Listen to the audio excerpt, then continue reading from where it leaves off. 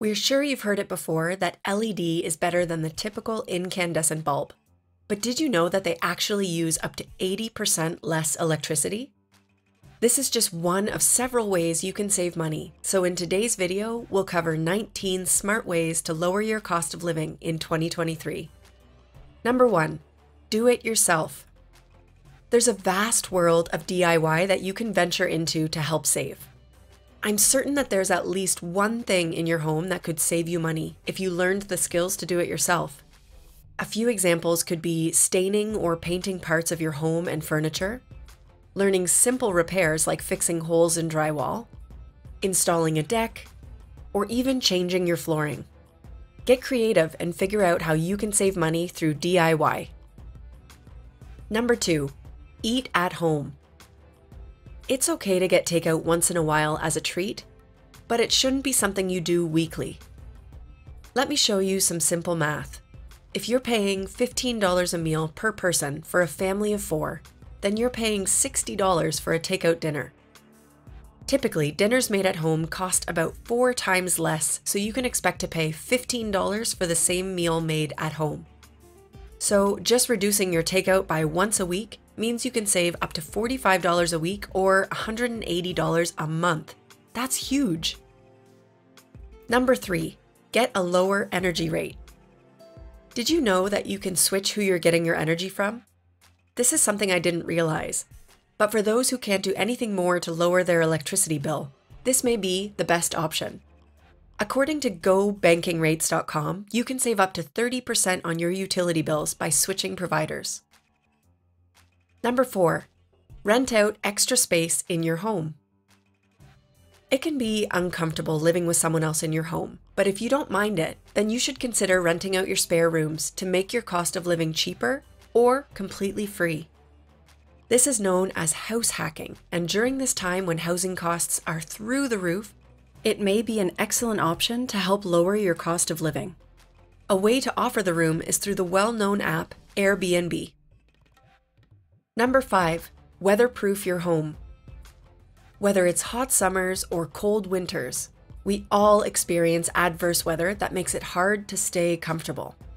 However, a home that's not weatherproofed can cause you to spend tons of money on small areas where heat or cooling escapes, forcing you to increase or decrease the heat more frequently.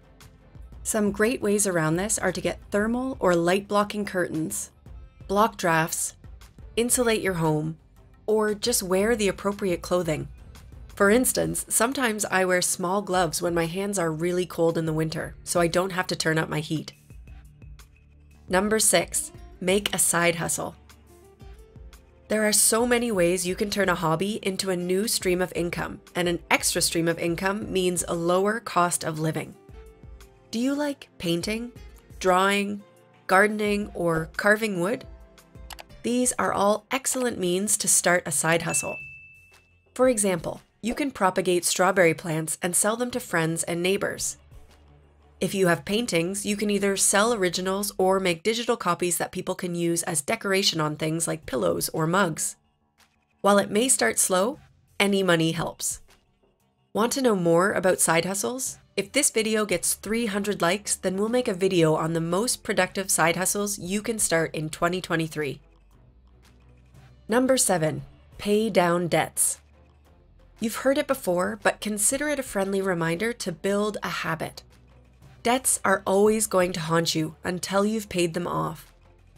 Unfortunately, it's easy to forget how an item that may have cost $100 can easily double if you're only paying the minimum amount on your loans. So focusing on getting rid of your debts can significantly reduce your cost of living, especially with the soaring interest rates. One of the best known ways to do this is to use the debt snowball method. Number 8, optimize your budget. You may already have a budget that works decently well for you, but have you considered optimizing it? If you're looking to save more and lower your cost of living even further, then take the time to analyze and improve your budget. This inevitably takes extra work because you have to go over your budgets from month to month, but it's an excellent way to make your budget adaptable and to help you save more.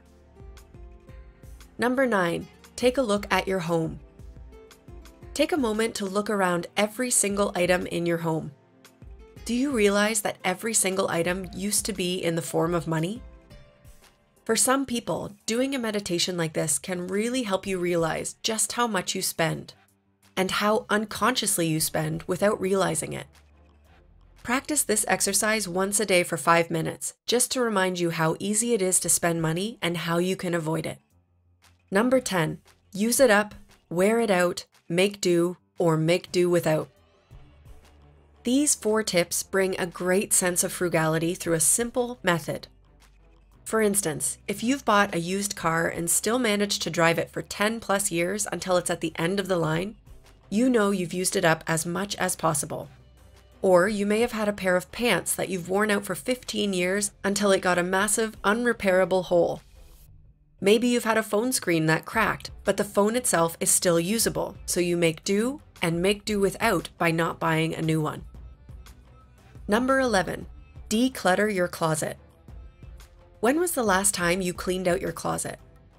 The last time I did, I found out that at least 50% of the items I had I was not wearing at all, and neither did I plan to wear.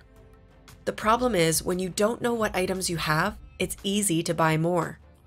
So when you finish this video, take all of your clothes, put them on your bed, and start going through them. The first pile is clothes you know you'll never wear, which you can sell or donate. The second pile will be clothes that you're not sure about. And the third pile is clothes you know you'll wear. Number 12, empower yourself. The more you can stick to frugal living and confidently stand your ground despite what others say, the more likely you are to continue down a frugal path and easily reduce your cost of living. For instance, you may have friends that splurge a lot of money and will give you a scoff or a side eye and judge you for not buying something.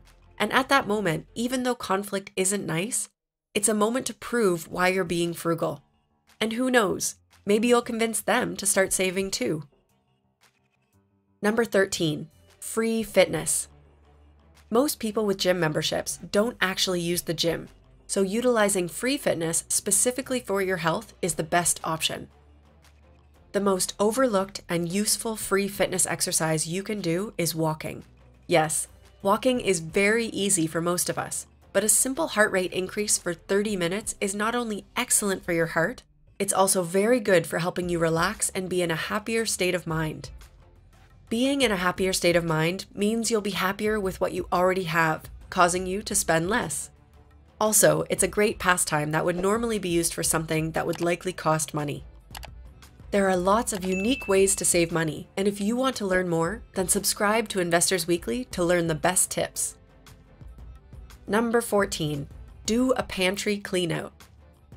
A challenge I'd like you to do, which is something I like to do myself once a week, is to go through my pantry and make breakfast, lunch, or dinner with items I can find in my pantry only.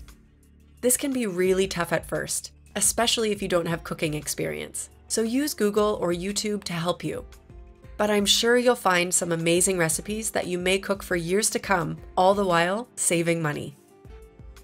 Number 15, lower utility bills. With the changes in the economy, utility bills are skyrocketing.